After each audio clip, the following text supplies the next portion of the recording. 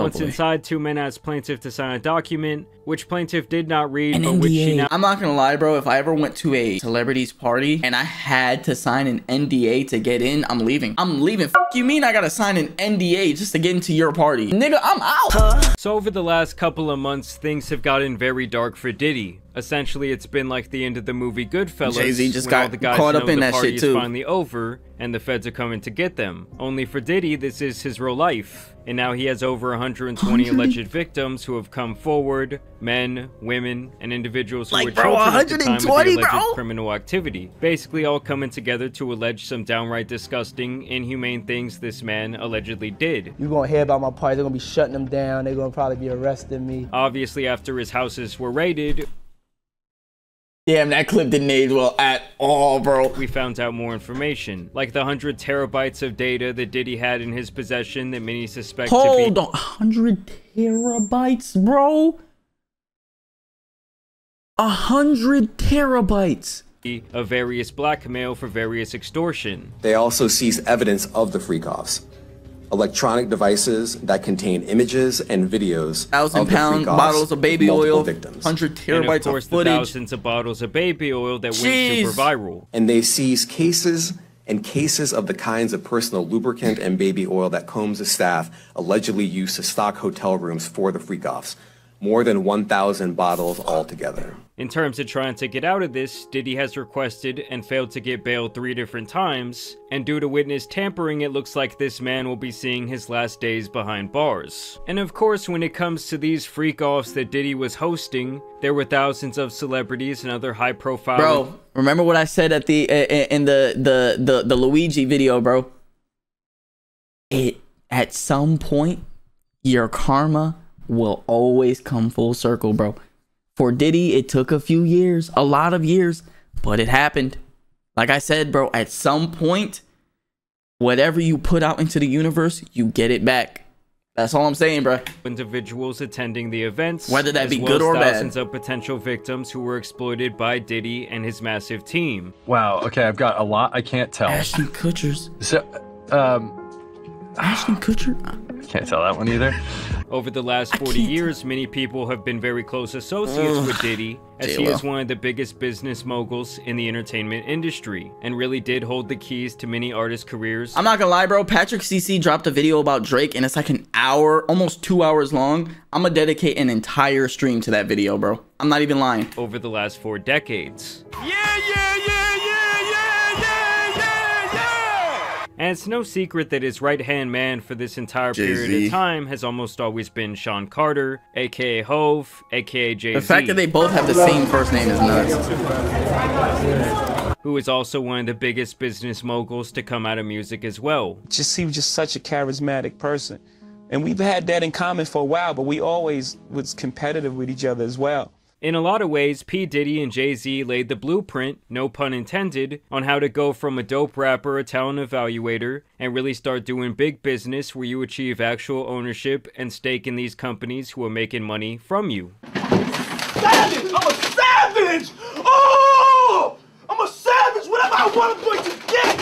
Whatever I want, I have to get! And now Jay-Z has been listed in terribly aged footage, bro. I'm not gonna lie. One of the many complaints against Diddy, and so today we're gonna talk about it. So all of the cases against Diddy so far have been filed by a lawyer named Tony Busby. His name might sound familiar as he has represented clients in several high-profile cases. He is the one who helped all of those women file against Deshaun Watson years ago. Oh, and he was also involved in the case where people died during the Travis Scott concert. Oh, shit! Tony is representing an anonymous source here who claims she was physically violated by P. Diddy, Jay-Z, and an unnamed female celebrity back in the year 2000 at a Video Music Awards after party. On or around September 7, 2000, plaintiff, then 13 years old, had a friend drive and drop her off near Radio Music City Hall in New York City so she could try and attend the VMAs. They say she arrived at the venue, saw a large crowd, but could not sneak her way inside. But determined to get into the VMAs or an after party, she approached several limo drivers parked nearby and attempted to talk her way into entering. One of the limousine drivers she spoke to I feel like shit doesn't even look like that anymore. I feel like back then when you seen like VMAs and shit and you saw all the celebrities arriving and all the people out there, like it looked mad cool.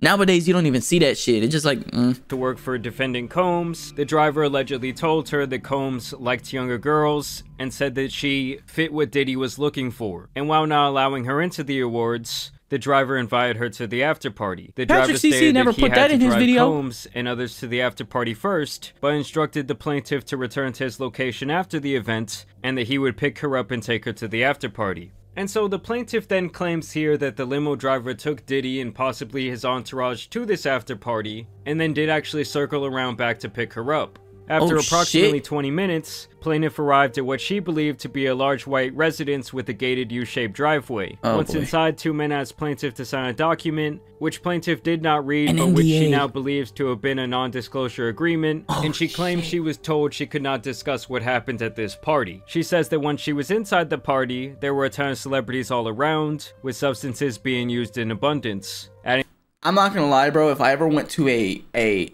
celebrity's party, and I had to sign an NDA to get in, I'm leaving.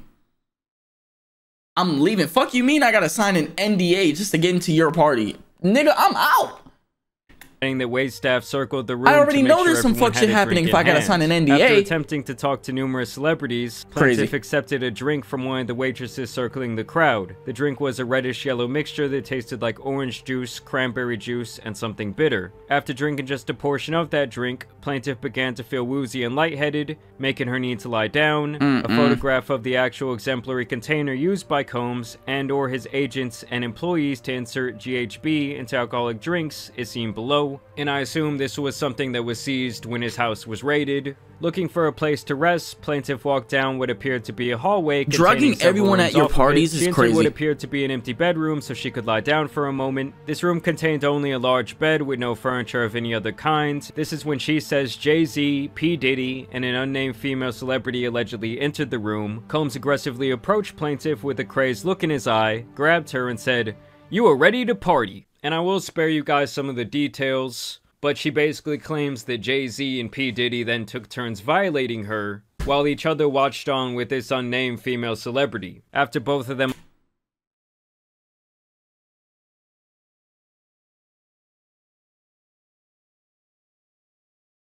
After Carter finished, he stepped back toward the wall. Combs then stepped forward and vaginally R-worded plaintiff while Carter and Celebrity B watched. Combs then knocked plaintiff down and attempted to force plaintiff to perform oral sex on him. She fought back, standing up quickly and punching out at the same time, hitting Combs in the neck. Taken aback, Combs stopped his attempt. Allegedly engaged in this violation. Combs then allegedly knocked the plaintiff down and attempted to force the plaintiff to perform more acts on him. She fought back, standing up quickly and punching out at the same time, hitting Combs in his neck. Taken aback, Combs stopped his attempt. When Combs backed away in surprise, plaintiff grabbed her clothes and shoes and ran out of the bedroom.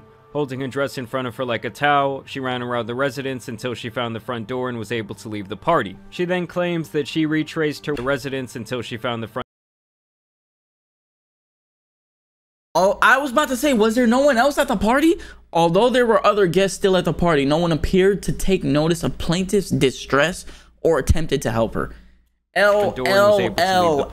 then claims that she retraced her way all the way back to a gas station. She calls her father, tells him what happened, and he comes to pick her up. So now she is seeking damages for this event. Jay-Z was expecting for this information to be released to the public, and he did reply with an immediate statement. My lawyer received a blackmail attempt, called a demand letter from a lawyer named Tony Busby. What he had calculated was the nature of these allegations and the public scrutiny would make me want to settle. No, sir, it had the opposite effect. It made me want to expose you for the fraud you are in a very public fashion. So no, I will not be giving you one red penny. Jay-Z then goes on to adamantly deny these allegations, even encouraging Tony to file a criminal complaint, and says that this is all basically an attempt to destroy his reputation and extort him for money, even adding that he himself had sued Tony alleging a blackmail attempt to reach a settlement. Tony responded by saying that in the demand letter initially sent to Jay-Z, there was no request for money, and that Jay-Z had apparently harassed both him and his client during the time period between the demand letter and the present. Both men seem to think that the other has no ground to stand on,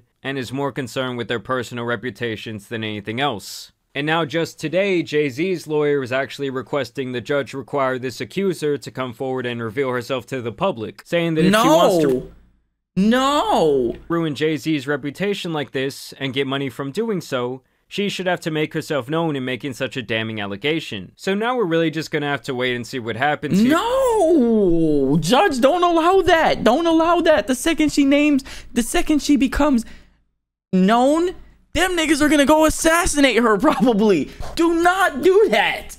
Here, I really have a hard time seeing them being able to prove this allegation, especially with it allegedly occurring almost 25 years ago. Obviously, the most important witnesses here would be the limo driver, the gas station clerk, and possibly the father of the then alleged 13-year-old girl, as well as possibly some people who were there that night at that party. Like I said before, Jay-Z has been P. Diddy's right-hand man for the last 30 years, so you would think where there was smoke, there would be some fire. Like, you can honestly not sit here and convince me that there's absolutely no way that he knew that his best buddy was into some absolutely diabolical shit. It was no secret in the industry, and the possibility that Jay-Z might have witnessed it up close and personal is not out of the realm of possibility. It's like everyone who was heavily affiliated with Epstein, many people obviously do not trust at this point. So who knows, this could be the tip of the iceberg of all the weird shit that has been going on in the entertainment business for hundreds of years. Like I said before, over 120 people have come forward with their stories regarding Diddy's criminal activity, so there could potentially be hundreds of celebrities involved, or at least being accused of being involved in several of these incidents. But obviously, I want to know what you guys think down below. I will continue to cover this story regarding Jay-Z and especially Diddy.